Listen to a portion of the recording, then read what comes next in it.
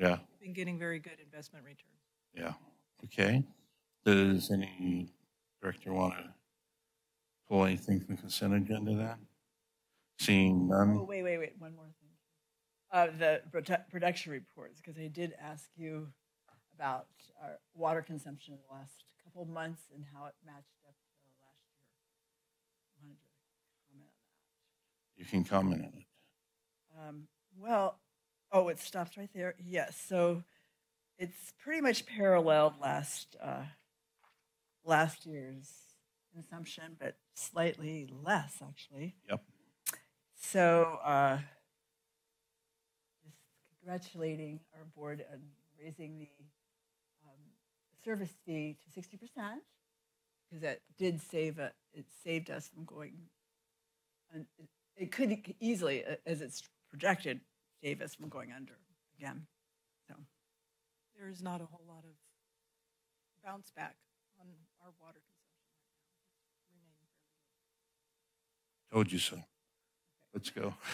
That's it. I don't have anything else to say. I did tell you so. Anyway, so that's just a comment. You don't want to pull it? No, I don't have to. Okay. Any motion? I'll move to approve the consent agenda. Second. So Carla and Rochelle, and I guess we can take a voice vote, correct? All in favor? Aye. All opposed? Seeing none, it passes unanimously. So oral and written communications, the guy sitting there is not a public member. So there's no public member. Not yet, yeah. Give him some months.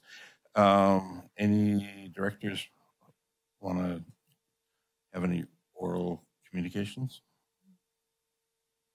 Well, that article, I'll just make one little comment on that. Also, that it was a note of it was an obituary of a man who lived in the Marin area, and he was an environmental gadfly. He was actually a physician, and then he had this parallel role in his life to protect the environmental life in North San Francisco Bay.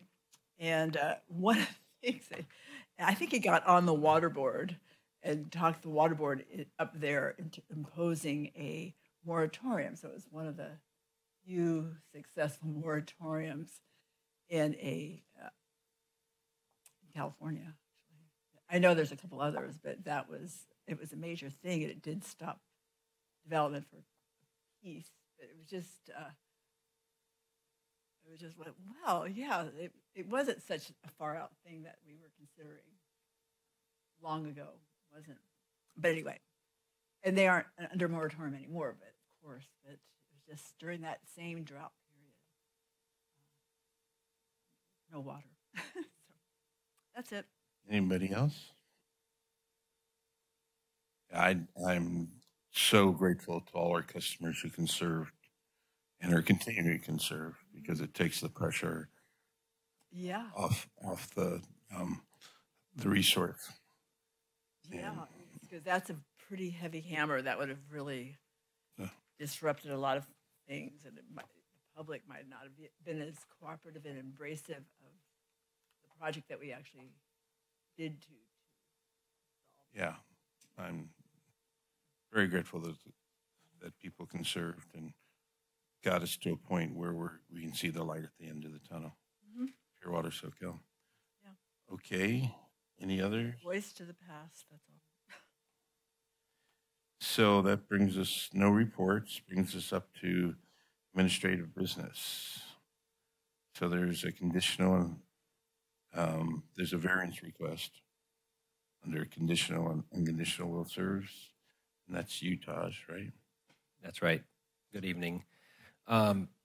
Typically, we get these variance requests because we have a policy that every lot have a water main adjoining its boundary, and in this instance, we recommend a variance be approved. It's a lot, a very large lot, 13 I think acres or 17 acres. Yeah. So it's a large lot, and it's off of San Andreas Road, where it doesn't really make sense to extend a water main up this road.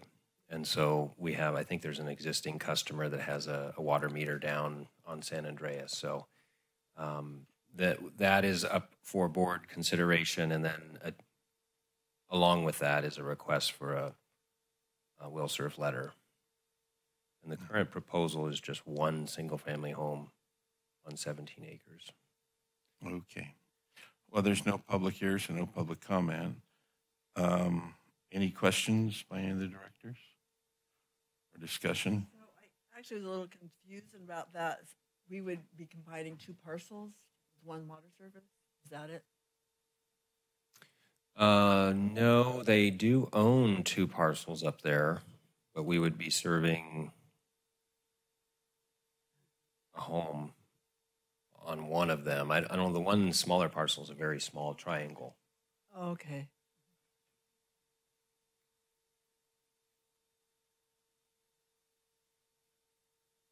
Yeah, they did make note that they own a smaller fragment up near the top. Mm-hmm. But whether they combine those or not, I don't think they need to. The house will obviously be on one of the parcels. Mm-hmm. I think the parcel that's listed is the parcel that the house is going to be on. So, and you don't think it has a chance of getting out of control, or would they have to come back to us for any more? They would have to come back to us, yeah. I think the proposal is just to put one 5/8" meter down at the bottom. Okay. Yeah, I don't think it's going to turn into a compound. Mm-hmm. But lucky them. if they are going to do a different proposal, they would technically have to come back to the board. Okay. They will be subject to the requirements of the fire marshal, so they'll have to be careful since it's a distance from our water main and nearest hydrant. So I think they're going to have to do some on-site private storage and a private hydrant, I would assume. Any other discussion or questions? Taj, I remember this it comes up from time to time where they're not front a parcel is not fronting a main, and it's not to the advantage of the district to extend. So it's typical that we grant these variances. That's right. Okay. Yes. Just checking memory. Does anyone want to make a motion? Motions. Are we going to discuss them separately? There's two of them there. Yeah, I guess. You could do 7.1.1 first, and then if you would like, I can go and summarize the second one, if you wish, and you can do them both. No, I understand it. It's a proposed senior living facility that the board has seen previously. It's not far from the district office, and they're under construction, and their conditional will serve letter expired, but due to the long duration of building and planning, they are now asking for the unconditional to be approved. Okay, and it's like 83 units, and it's the Inner Light Senior Living Facility. Is that what it's? Assisted living. It was on. It's at that former location. I don't know if it's going to be I'm named that. called that. Yeah. Is that the one that was called? Where that church was. So we approved this before. It's just You had previously approved the conditional will serve letter, yes. And at the time there was a WDO required, right? I remember them being very creative in going to a place where they could do that. In 2021, yeah, yeah. It was still in effect. And so they met all the conditions. Yes, I mean, the current conditions they've met. I wish I could tell you whether they completed the WDO requirements. I don't have that information at the tip of my head. I don't know if it's relevant anymore, There are other requirements too. So Or besides did they that, pay, water well, did they usage. pay they do the WDOs, or are they doing a water capacity? Everybody has to do water capacity. So they will pay the water capacity fees when we develop the agreement to put in their fire service and other service. I did mention in the memo that they had come to us earlier with a looped water main where we would have had our own district maintained water main through their facility, and that's never really a good idea for us. So, and for them, it didn't work out due to elevation issues with storm drains. So now it's all going to be private. So our services are going to be on the right-of-way of Soquel. Ron, you had a comment? Yeah, I was just going to say, I know the church started doing retrofits for the water demand offset program, but I'm unsure where they were in the process when the program sunsetted. But whatever they were adhered to, whatever regulations, policies were intact at the time. And there's new policies intact, and That's correct. so it's applicable. Okay. Anything else on this? No. So probably it'd be best to take the motions separately since they're different properties. Okay. Agreed. So does anyone want to make, 1 and 2 could go together. But does anyone want to make the motion? I'll move. Are we doing both of them though? One and two. Okay, we'll do one. Or- I'll do 1 and 2, I guess. Yeah, because it's the same property. Okay. Any second? I'll second. All in favor? Aye. All opposed? Passes unanimously. Anyone want to make motion 3? Yes, I'll make motion 3 too. Is there a second? I'll second. Okay. All in favor? I All opposed? Passes unanimously as well. All right, so that brings us up to 7.2. And this must be Leslie. This is Leslie, yeah. So tonight I am bringing back revisions to our reserve policy for your consideration. We last updated our reserve policy in 2017 when we added the capital facilities reserve. And I'm bringing it back to you tonight because with Pure Water Soquel coming online, there is the necessity and the opportunity for us to add a couple of other reserve categories to our reserve policy. The first one is the repair and replacement reserve that is required under the contract with Jacobs. So that one is contractually required that we set up that reserve in a separate bank account for repair and replacement of managed assets at the Chanticleer facility. We are required upon execution of that contract to deposit just a little under $500,000 into that reserve account for the first year of operations. So I want to make sure that we have a reserve policy in place before that contract is executed. The second reserve that we're discussing is an operating reserve for Pure Water Soquel. And the operating reserve would enable us to take the recent rate study that was done and calculate the amount of rate revenue that we've been collecting every month and putting the basin sustainability related revenue into a Pure Water Soquel operating reserve so that we have those monies available to us to do things like fund the repair and replacement reserve, as well as having money ready to go when Jacobs does start up running the Pure Water Soquel facility. We have the money in the account to go ahead and start paying those contractual costs. Still no public presence, so no public comment. Any questions, discussion by the board? So I had a question. So you said the second reserve could fund the first reserve? The second reserve can fund the first reserve, yeah. So what we're doing is, because normally that repair and replacement reserve, that's part of our Jacobs contract. So the basin sustainability component of our rates was designed to fund that, as well as just the ongoing operations. So we can take the money that we're pulling off of rates, setting aside for Pure Water Soquel, and use that to fund that repair and replacement. And it's a reserve because we don't need to do that at this point, but in the future, we will need. We will, and because our revenues are somewhat cyclical, I can't guarantee you how much we're going to be bringing in every single month. Summer, we bring in a little more. Winter, we bring in a little less, because that goes up and down. And of course, our operating expenditures are cyclical and go up and down. I want to make sure that we have money set aside to pay those Pure Water Soquel startup costs when they come online.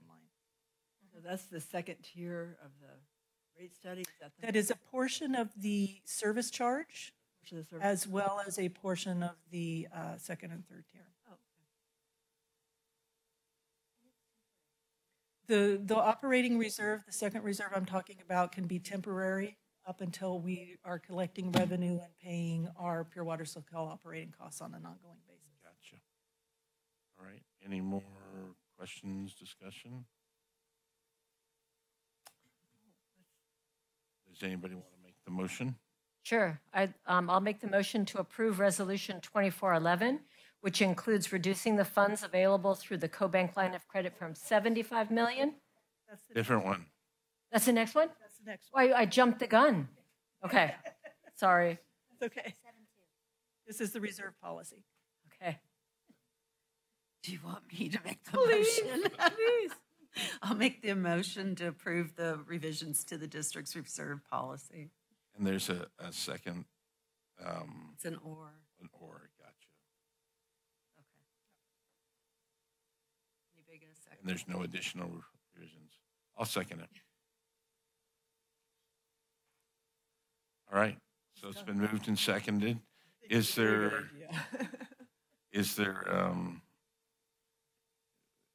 let's vote on it. All in favor? Aye. Aye. All opposed? Passes unanimously. Seems prudent to do it. Okay, so that brings us to 7.3. Okay, so now we are discussing the Resolution 2411, which is it's a revision or an extension to our CoBank line of credit agreement. The CoBank revolving line of credit actually expires June 30th of this month.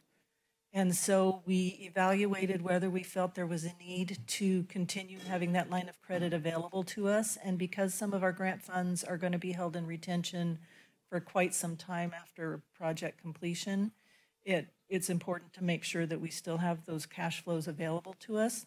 But we don't feel that we need them to the extent that we did when we were first starting up. So our recommendation with the credit agreement with CoBank is to go ahead and extend that agreement to January of 2027, as well as reducing the line of credit from $75 million to $30 million so that we are not paying as much in standby interest charges. Again, no public present, so no public comments. Any questions, discussions from the directors? So we are saving money by doing this, which We are saving money by doing this, yes. That's a good idea. okay. Well, do you want to do this? Yes, I will make the motion. So by motion, we approve the Resolution 2411, which includes reducing the funds available through the CoBank line of credit from $75 million to $30 million and extends the term of the agreement to January 31st, 2027. I'll second. All right. It's been moved and seconded. No, I think we'd have to do the roll call. ayes and no. Oh, because this is a resolution. Thank you. All right, roll call. Director Balboni, Aye. Vice President Lather, Aye. Director LeHue is absent, so Director Christensen, Aye. and President Jaffe. Aye. I think that's our first Unanimous aye. Usually there's yeses in there. I know, it says I right there, though. All right. Well, that went very quickly.